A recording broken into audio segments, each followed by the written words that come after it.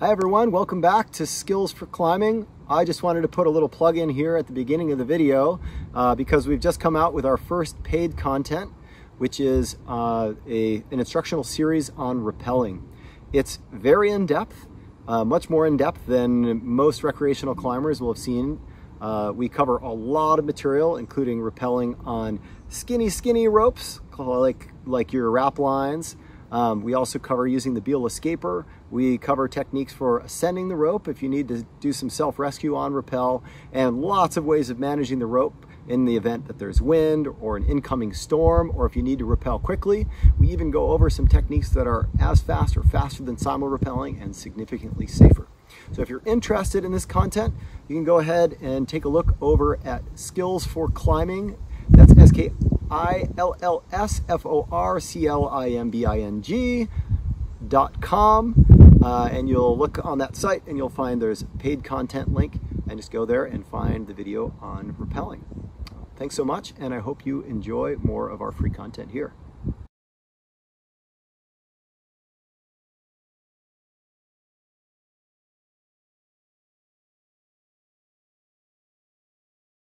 Simul-rappelling is a technique where two people rappel while being counterbalanced through an anchor. This is commonly done if people are trying to rappel many pitches in a row, feeling that this technique might be faster.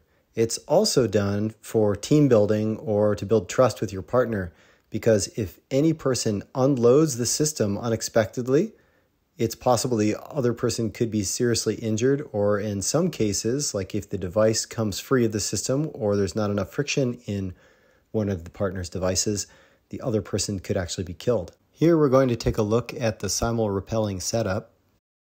You can see we have two climbers on opposite sides of an anchor where the rope has been threaded through and they are counterbalanced. It's very important that the climbers are roughly the same weight. You can have differences of, say, 50 to 80 pounds in the climbers because there's a fair amount of friction at the anchor, but once you start getting weight differences greater than that, it's possible that the heavier climber will start to pull the rope through the rappel point while the lighter climber gets pulled up toward the rappel point. If this happens, of course, the lighter climber can continue to rappel, but you'll end up with uneven ends of the rope. And this may make it impossible for you to reach your ledge that you're rappelling to, or if you're in a very unfortunate situation and you haven't closed the end of your system, like put a barrel knot, like a stopper knot in the end, or you're not tied into the end of the rope, then it drastically increases the chance that you could rappel off the ends of your ropes. One way to mitigate this to some degree is to attach a sling between the two climbers. So if one person is starting to get pulled up toward the anchor, this sling will stop them.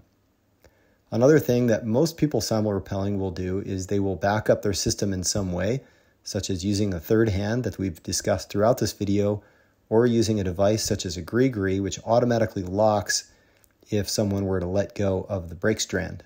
So here's a little stop motion of two simul-rappellers where nothing goes wrong in the system, and they both start the rappel and finish the rappel together, unloading the system at exactly the same time. And now we can see what happens if one of the rappellers arrives at a stance and immediately unloads or unweights the system while at the same time releasing their brake hand on their ATC.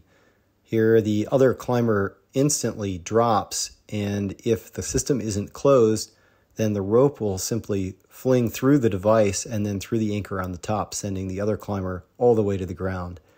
Another common scenario here is when climbers are rappelling on a gree-gree, one of them reaches an anchor and pulls back on the lever on the gree-gree to give themselves slack so they're not getting that wedgie. But when they do that, it's also sending slack up and through the anchor to the other climber, and that other climber will start to fall. In summary, there are many drawbacks to simul-rappelling. The first and most important is that it's dangerous. Many fatal accidents have resulted from simul-rappelling errors. Another is it's difficult to reascend if you miss an anchor because you have to coordinate your ascent with your partner, and you both have to be sure to keep your weight on the rope the entire time you reascend. Traversing rappels are also particularly awkward when you're trying to coordinate these with a partner. And additionally, time savings are oftentimes minimal when compared to other rappelling methods, even on routes with more than 20 rappels. And finally, other rappelling methods can be both faster and less dangerous than simul-rappelling. Let's take a look at one of those methods right now. Okay, so right now we have reached another rappel station, and this is always a good idea. You see this sort of J shape going up to an overhand on a bite with both strands. This locks in the system, so it's impossible for my partner to pass by this station, which may create a need for them to reascend. It also allows me to open up the end of the system and untie these knots and start threading the rope so that we don't forget to get these knots out when we pull it. So it kind of does double duty, and the triple duty it does is if this is a traversing rappel, we had one station way off to the right and this next station was, way off to the left, and this next station was on the right-hand side of the cliff. This loop could be quite long, and when my partner reaches the bottom of it, I can simply grab it and pull them over, and they could even almost be hands-free on their device because they're in this trapped loop. So knowing this J system can be a really nice thing for adding security and efficiency to your rappelling.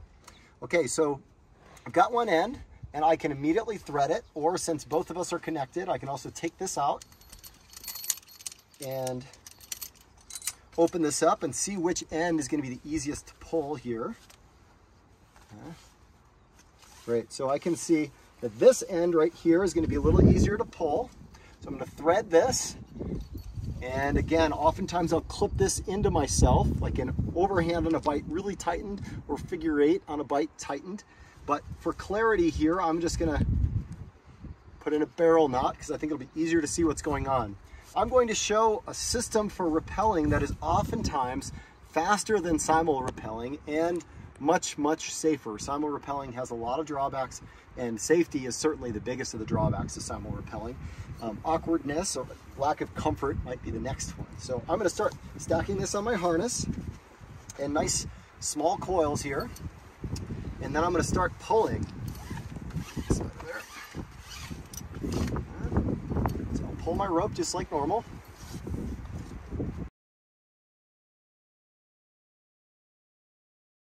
So I'm going to continue to stack this, and as I stack, I'm looking for the middle of the rope. So, just like before, whoops, rope coming down, rope. Okay, so just like before, I can tie an overhand knot here, which fixes the strand, but in this case, I'm going to do a clove hitch instead. I'm going to do a clove hitch on a locking carabiner, just like this, and the clove hitch is going to be a double clove hitch. 1 and 2. We'll see why I'm doing the clove hitch in just a second. I clip that in. Okay, so that's cinched down now. And I can now take this single strand. Let's see if I can move this out of the way. Make this a little bit more clear. While my friend is organizing all this rope that's draped around us, I can simply take this strand that is already ready to throw and throw that down the cliff. Okay, there it goes. And now we have this strand, right? That's under tension. This strand is attached and fixed to a clove hitch right here, which means I could immediately start to rappel while my partner deals with this rope.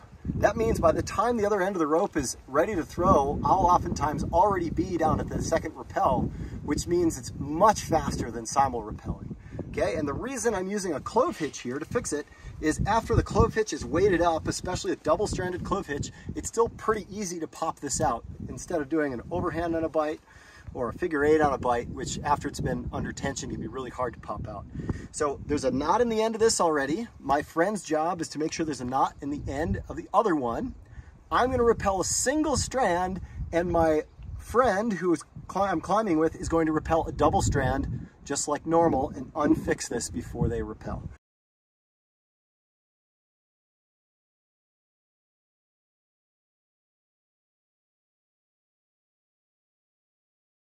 So I'll just show. So I'm going to rappel this single strand. we had one more person, we could show my buddy untangling the other rope and getting it ready to go while I get myself down the cliff.